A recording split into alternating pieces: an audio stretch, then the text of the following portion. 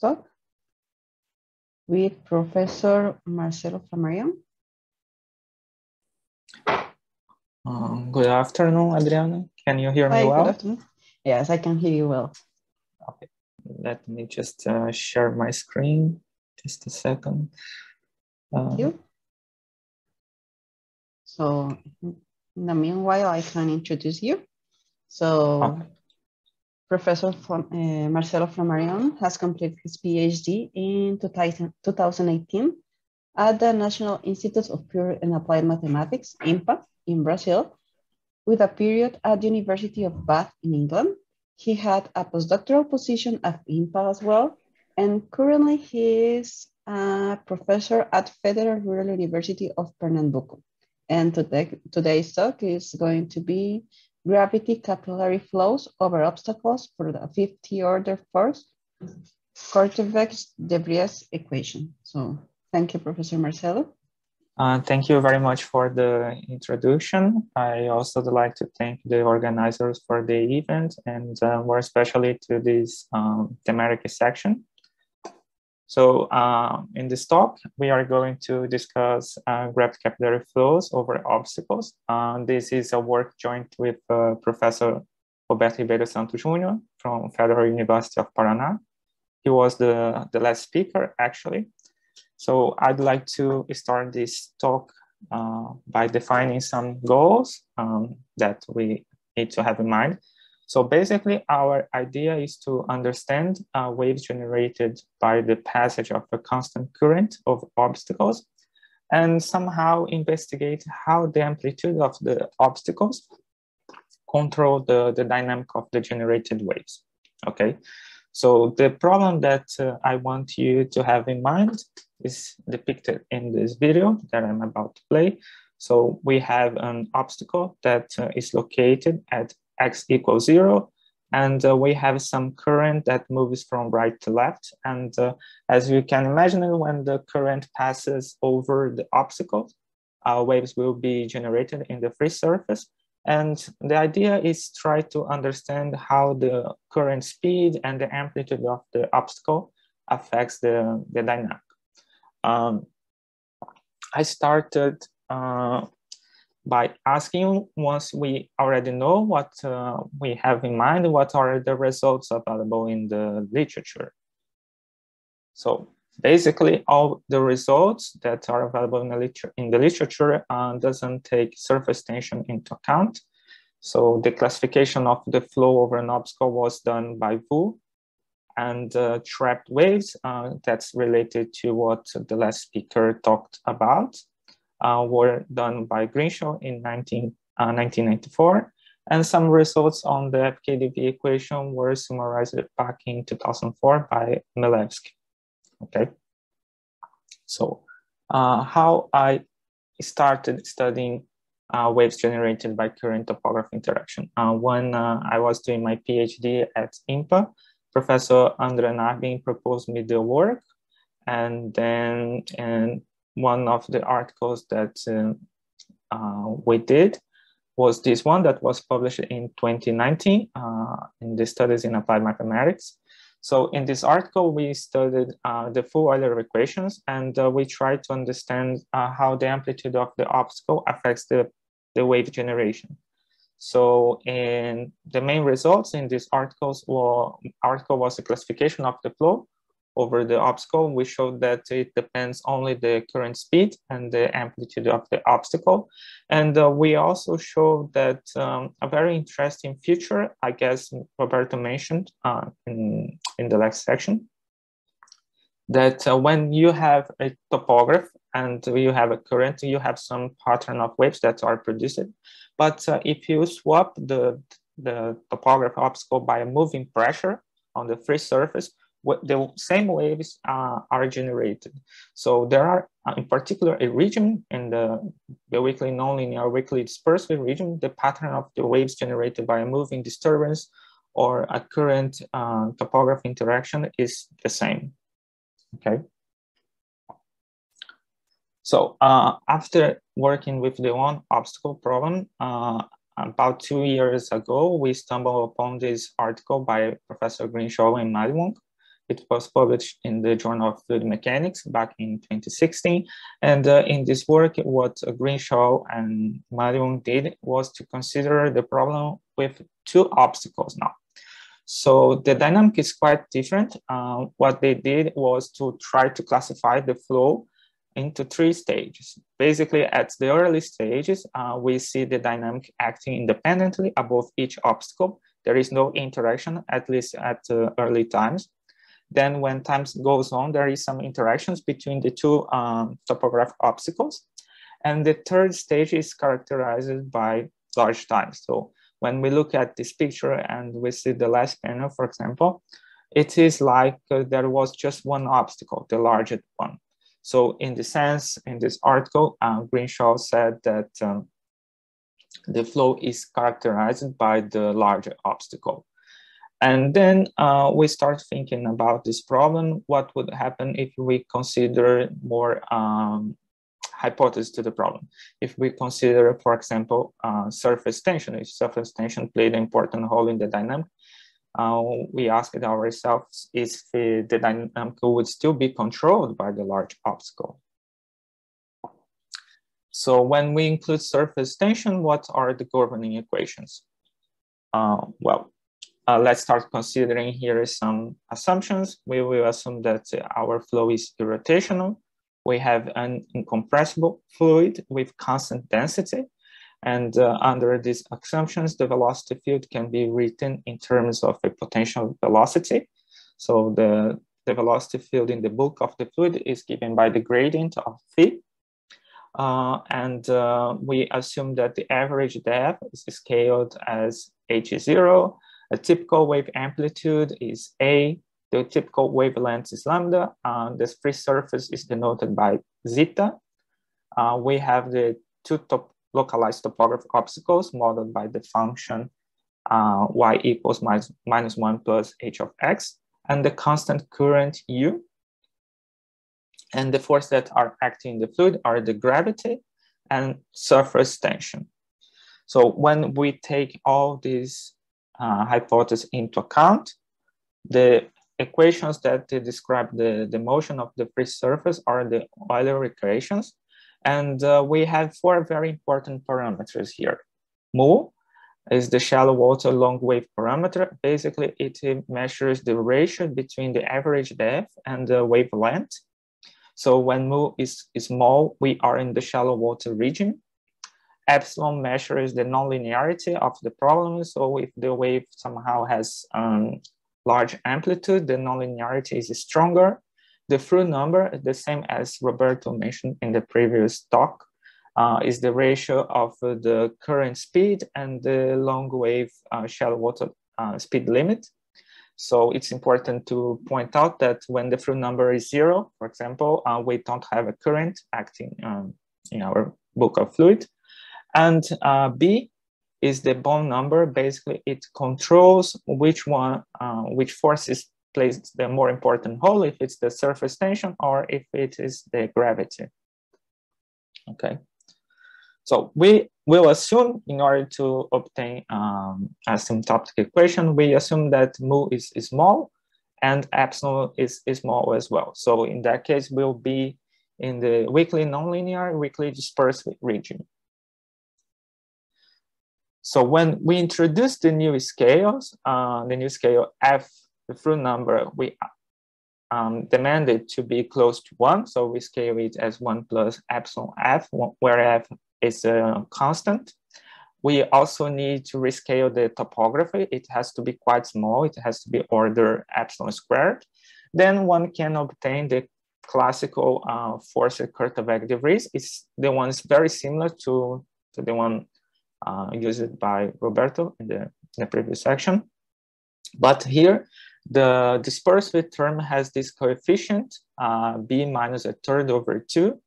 And it's very interesting because when b equals a third, this value we'll call critical, this dispersive term vanishes, and we end up with typical Burger's equation. And well, since we are mathematicians, we want to understand what happens when b is close to a third. So in order to do that, we need to introduce a new scale. One may ask why not to work with the Burger's equation. It's just because we want nonlinearity and dispersion to be balanced, so we have solitary wave solutions. Okay, so when B is close to a third or equals a third, we need to introduce a new scale in the variables x and t. The through number remains close to 1 as before, and the B bound number is scaled as a third plus square root of epsilon times B. So using this typical scale, the fifth order force Kortewegde Vries equation was deduced by Milewski and Van den Broek in this article published in 1998 in the Wave Motion. So they obtained this fifth order FKdV equation, and the two parameters now that are important for us once we fixed F to be close to 1 and B close to a third are this small f and small b. So from now on, when I mention FKdV equation, I will be having in mind this fifth order force Kortewegde Vries equation. Okay, so we will basically fix B and let F vary. But before that, I want to discuss a little bit on the numerical methods that we will use to solve this equation. Okay. We'll focus now on our numerical methods and simulations. So the numerical method to solve the force Kortewegde Vries is very standard. Basically, what we do is we apply the Fourier transform in both sides of the equations, and then it transforms the PDE into a family of ordinary differential equations with the parameter k. So this linear part of the equation can be solved exactly using an integrating factor. And then we take the inverse Fourier transform to get back to the space xt. The evolution is computed through the classical Hunch-Coulter fourth order method. Okay, so the method is very standard. Issues regarding the numerical stability and accuracy of the method was already studied before, so we can carry out our simulations without being worried about numerical instabilities or dependence on the grid.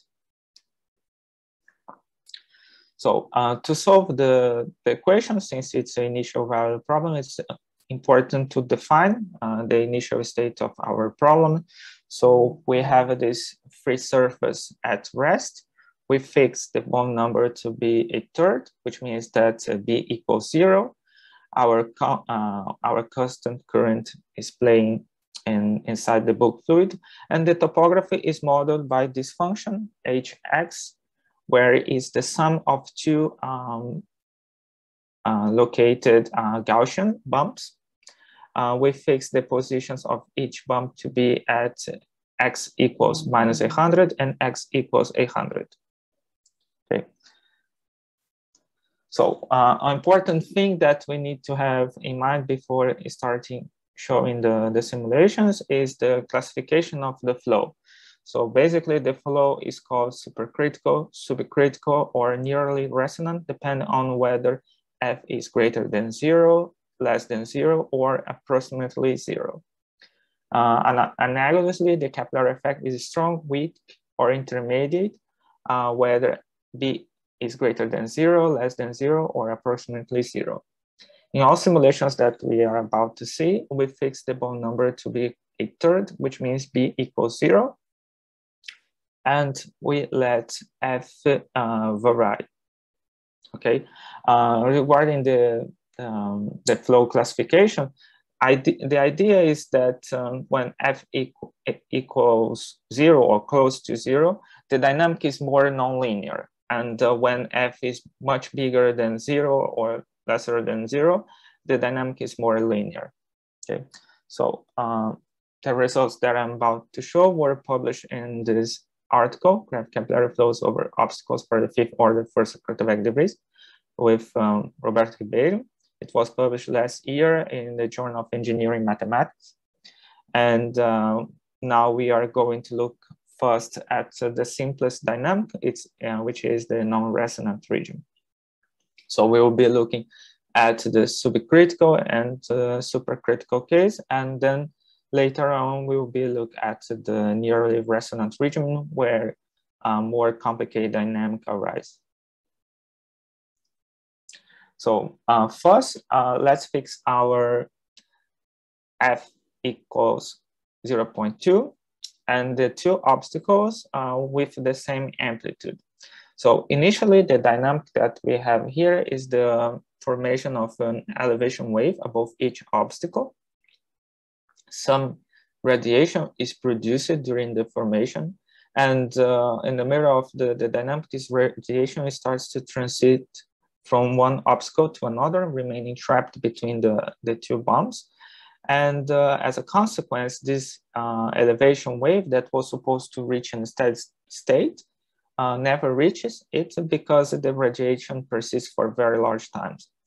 And then when we look at this picture, it's very clear that the two dynamics are quite independent in the sense that even when we look at the dynamic at large times, we can point out where the obstacles are located. The interaction between the two obstacles are not that strong. But when we increase the amplitude of one of the obstacles, the dynamic changes drastically. Still, at large times, we can point out where the two obstacles are. But now, above the large obstacle, the dynamic becomes more nonlinear. We see the formation of a higher amplitude elevation wave above the left obstacle, and this wave train that propagates upstream. On the other hand, the dynamic above the smaller obstacle is much simpler. We see this very small elevation wave. Again, it doesn't reach a steady state because some radiation is still trapped between the two bombs. So now what we do is try to swap the position of the two obstacles. Now the left obstacle is the largest, but we switch it. And then the dynamic changes here. First of all, at early times, again, the dynamic is very independent above each obstacle, but the interaction is quite different. As one can see, when we look at the last panel, for example, the dynamic produced by the larger obstacle is more nonlinear, and it somehow swallows the dynamic produced by the smaller obstacle. So when we look at the dynamic at very large times, it's clear that the obstacle that's playing an important role is the one that is larger.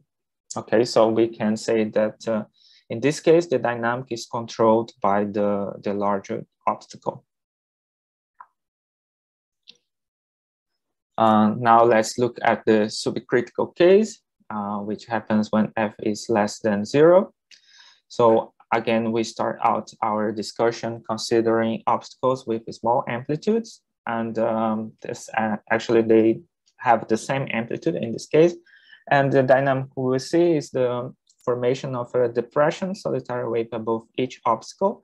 There are some wave train being generated downstream. So at early times, we still see some interaction.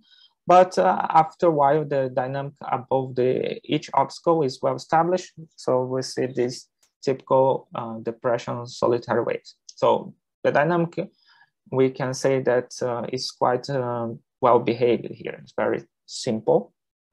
So what we do now, we increase the amplitude of the right obstacle, and the dynamic changes quite a bit. Just let's go back here for a second.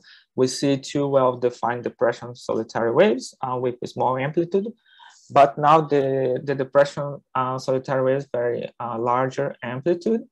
And as the obstacle is larger, we see the generation of this depression solitary waves periodically.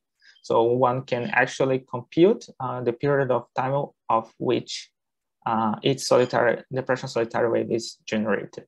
Okay, So when we look what is going on in the neighborhood of the smaller obstacle, we still see the dynamic is similar to the one present in the last slide. Okay. So let's swap the positions of the two obstacles. The dynamics seem very similar, but now we can say that it is being controlled by the larger obstacle, since this elevation wave is disturbed every time by a depression solitary wave. Okay, so excuse me, can I ask something? Sure. So in these examples, there is a current, right? That is, so it is going to the right or to the left? It's going from right to the left, but we are in the right to... Okay, yeah, please. So right to left, but you are in a reference frame that is moving with the current. Exactly.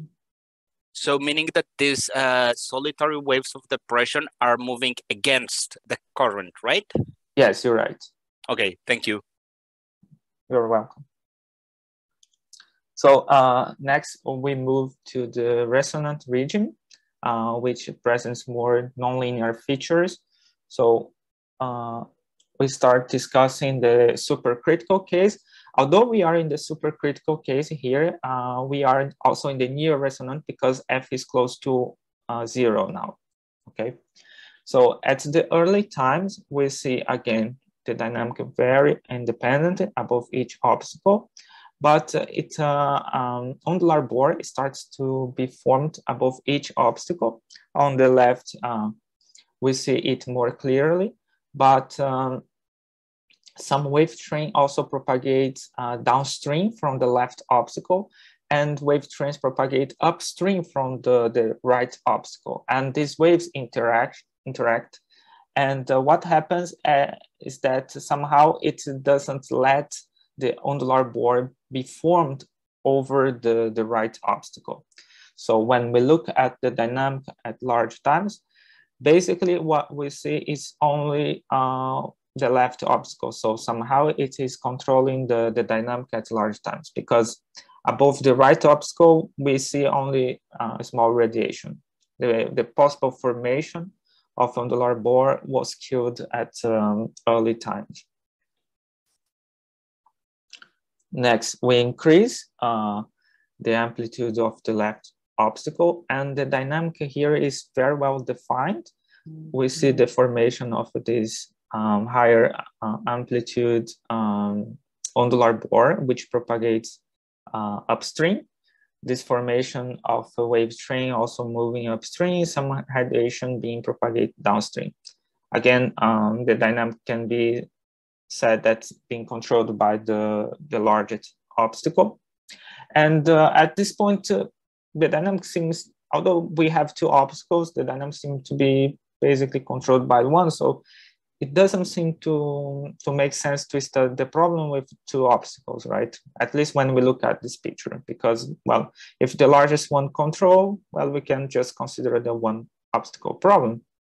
However, when we switch the position of the two obstacles, the dynamic changes drastically. We see the initial formation of the ondular bore.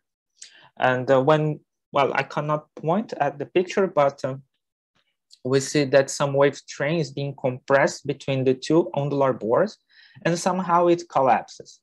And when we look at the full model, it can be said that it's an indication of a formation of a dispersive shock. And then a bit later, we see that some depression solitary waves start to moving up the ondular bore. And at very late times, the dynamic is very chaotic. One cannot say even where the obstacles are because everything is disordered. Okay. And the subcritical case, in nearly resonant region, we see again the formation of depression solitary waves. Between the two obstacles, we see that some waves seem to be transiting from one obstacle to another. Some of them seem to disappear and they come back between the two obstacles. But there is no indication that these waves will be trapped between these two obstacles. Then we increase, and now it's more, it's clear that we see these three waves moving back and forth between the two obstacles. We run our computations for very large times, and it seems these three waves remain trapped. Just a second. Okay. So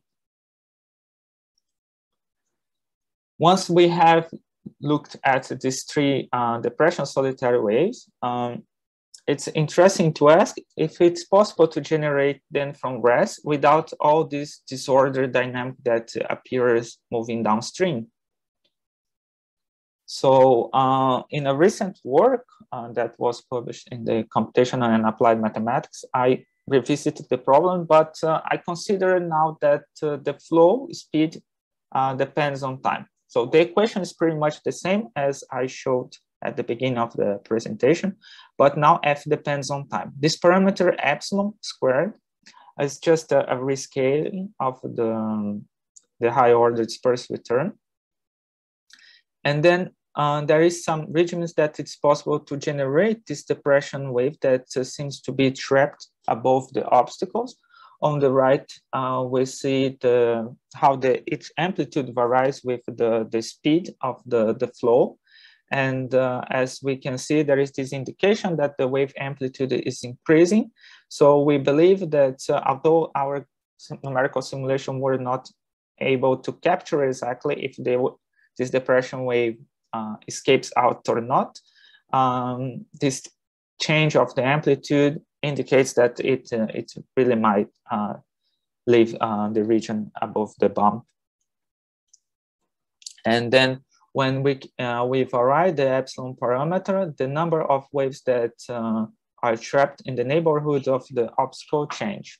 Okay, so when we increase epsilon, the number of the trapped waves diminishes. And then this is recent work that was published last month. Actually, we revisited the two obstacle problems, but at the beginning of the talk, I said, when we consider a moving disturbance on the free surface and the obstacle, there are some regions that the dynamic is pretty much the same. So in this article, what Roberto and I did was to consider the full Euler equation and investigate some of the features that we studied for the fifth order forces Kortewegde Vries. So here I'd like to show some interesting features that we found. First, on the right, when we have a moving disturbance in the supercritical regimen, which means that the full number is greater than 1, we see this elevation wave where the pressure is being applied, and then this wave train that moves upstream. So there is no indication that these waves may break, but when we add a very small disturbance in the far field of the right disturbance, some resonance seems to occur, and then this wave seems to grow towards a value which indicates the formation of a wave break. Our numerical method is spectral, so we are not able to prove anything that regarding wave breaking, but it's a strong indication that the presence of a second disturbance may generate a wave breaking phenomenon. And when we look at the critical region, here F is exactly 1. Something very interesting appeared at large times. So we seem to have a very complicated dynamic, but depression solitary waves emerge from this chaotic dynamic. It's similar what happens when we look at the Strovitz equation, when wave packets start being generated at very large times. So this behavior was quite a surprise for us. So now just to sum up some of the results that we discussed, basically when the surface tension is not neglected, The flow is not necessarily governed by the larger obstacle. Trapped waves can be generated from rest, and in the full model, we find the indication of just first wave shock formation. These are some articles that I have published with Roberto in the past 2 years regarding trapped waves. Basically, the last one that was published last month was the one that we used the full Euler equations as a model. Thank you very much for your attention. That's it. Now I am available for comments or questions. Thank you very much. Thank you, Professor, very much. I don't know, is there any question? Let me see the chat. Hi, I'll ask a question, yes. Thank you for a very interesting talk.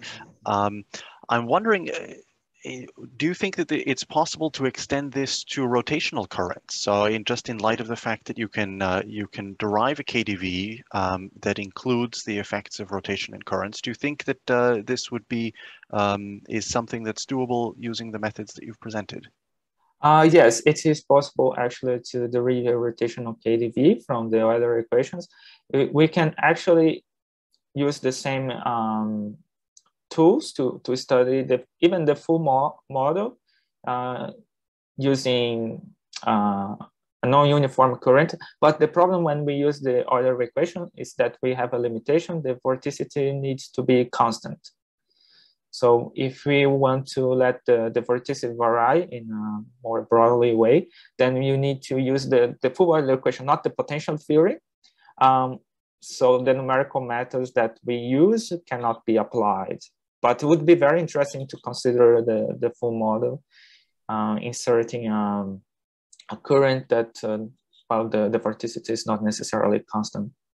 So I'm thinking of the KdV with current derived by, say, Freeman and Johnson in I think in the early 80s, where you get a Burns condition on the current into it, but otherwise your KdV is pretty much unaltered.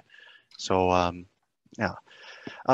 Maybe I have another question if you don't mind. So it seemed that for large times, you at least in the downstream of the obstacles, it seemed like there was almost a steady state that was reached in terms of what these undulate bores were doing.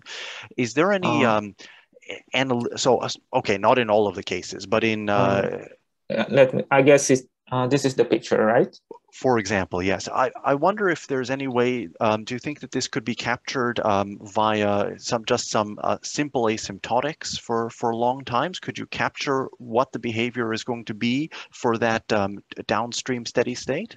Yes, actually you can. I guess Greenshaw did it, but only considering a single obstacle. When you add another obstacle, it seems the problem will be the same because the function that models the obstacle is just one function, right? But when we have the presence of a second obstacle, it brings a lot of problems during the asymptotic analysis because the dynamic is not really independent at large times. But Greenshaw has a work for the one obstacle problem, but considering only the third order FKdV equation. When we have capillary effects, it's harder to deal with the equation because of the fifth order derivative term. Because when we do asymptotic analysis and we have to derive a function 5 times, it brings a lot of problem. Thank you. You are welcome. I have a question now since you're in this slide here. So Vt is the speed of the flow, and that's what you're going to use to generate the waves, right? Yeah, you're right. So the idea is that that V of 0, it is 0 and then increase it, or I mean, it starts from 0 to a certain value. How is this function V, or it keeps changing all over the place, or? Okay, in this particular simulation that it's displayed in this slide, Vt is a linear function, but you can use like but cosine. it's not that it grows indefinitely. So it grows from 0 to a certain value, and then it stays at that value. It's it's a limited. It's just a part of a linear function. What we do, we let it grows very slowly. Mm-hmm. So just to give you an example, would be something like Vt equals 0.0001 times t. Okay, and you leave it on for a certain amount of time, and then you just leave it constant. It's not that it is going to keep increasing eventually. It reaches a value. Okay. You're right. It's because the critical value happens when V equals 0. So what we do to generate this type of wave is that we want the Vt to change sign basically, but very slowly. So we can transit from the supercritical region to the supercritical region. And to do that, the transition has to be very slow, because if you just make the transition quicker, then waves are not trapped. They just move away from the obstacle. Okay. Okay, thank you. You are welcome. Okay. I don't see any other question here.